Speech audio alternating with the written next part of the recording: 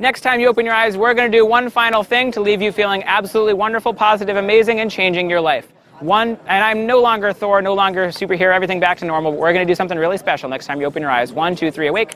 Doing great, staying up straight and tall. All right. Okay, so this is Zach Pinson's, and I've cut out all of the stage hypnosis stuff, and he's going to do positive intervention with this young lady.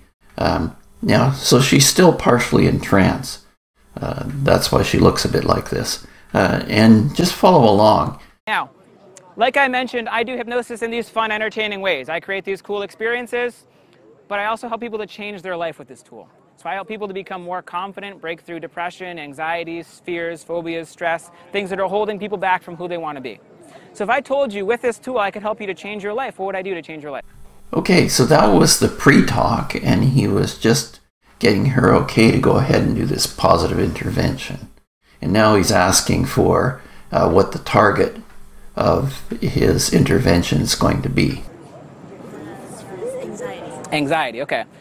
On a scale of 1 to 10, 10 being a ton of anxiety, 1 being none whatsoever, how much do you experience on a day-to-day basis? 6. A 6, okay. And where do we want it? A 0. A 0. A 0, not even a 1, but just completely gone. Yeah. Okay, again, this is a calibration. How bad is it?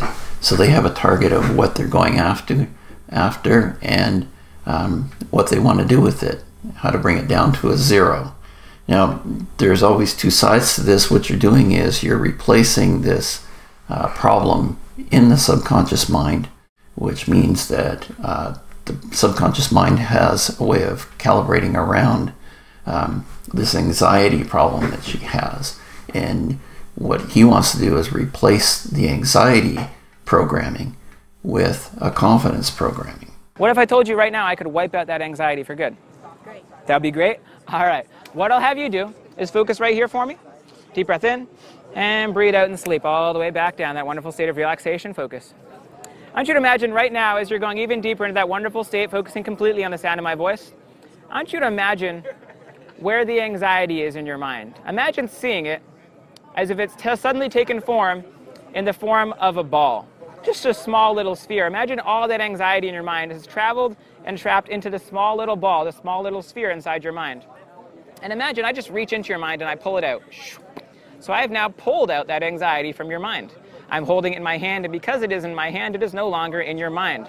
But imagine I take that ball and I simply toss it straight up into the air as it goes higher and higher and higher out of the planet, out of the orbit, and in fact all the way into outer space and into the sun. That anxiety has just gone straight to the sun and disintegrated and burned, vaporized. It is gone. Anything that has been burned or vaporized cannot be returned. It cannot come back. That anxiety removed from your brain, burned in the sun, no longer there, wiped out completely. And anytime that next time you open your eyes, at any point in the rest of your life where you might have experienced anxiety before, it is no longer there. You no longer feel any anxiety, only confidence where that anxiety used to be. Totally confident in every way. Anxiety no longer stops you at all whatsoever. No anxiety whatsoever, only confidence. Feeling absolutely incredible. 1, 2, 3, awake. How you feeling? Feel good. Feeling good? Now you mentioned... Okay, so what he did is just what I said. Subconscious mind works in representations. So he created a representation of the anxiety and balled it all up and then took it out of her brain and threw it away.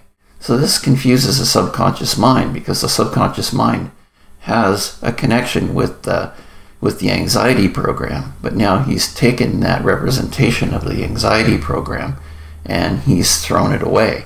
So now the subconscious mind will have trouble searching for the anxiety program when it usually comes into play. That anxiety was like somewhere around a 6. Yeah.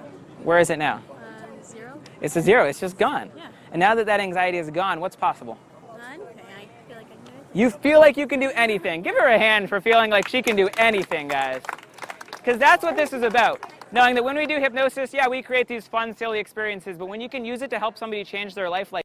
So again, he's reinforcing the change, and she has a big smile on her face because obviously there's been a big physiology change around the anxiety. It's been replaced with confidence, and he's getting the peer support around, clapping for her to entrain the change even deeper and giving her another reason to keep the change.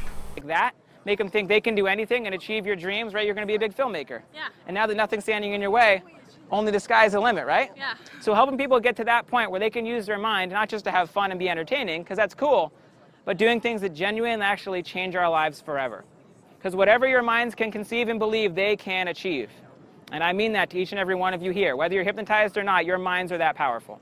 So final time. Again, he's reinforced the idea of her being a filmmaker and how much better it's going to be now that she doesn't have the anxiety anymore.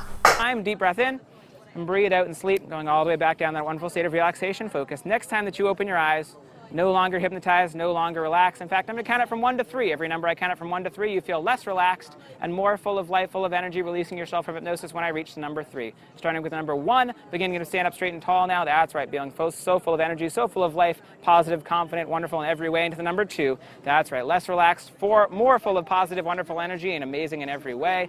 That's right, doing absolutely incredible. Getting ready now to open your eyes and release yourself from hypnosis at the final number 3. Doing great, and give her a round of applause. All right, and Charlotte, thank you so much. Yeah.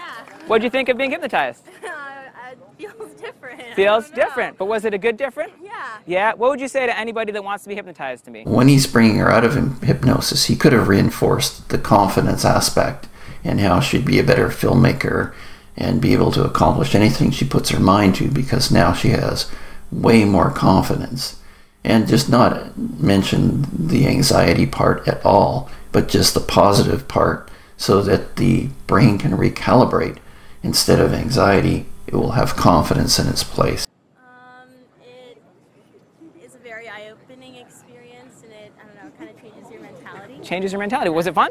Yeah, it was definitely Good, fun. awesome. Well, thank you so much. Remember. All right. Okay, so absolutely. that was another short example of how hypnosis is done. I hope that was quite interesting for you, and we'll see you next time.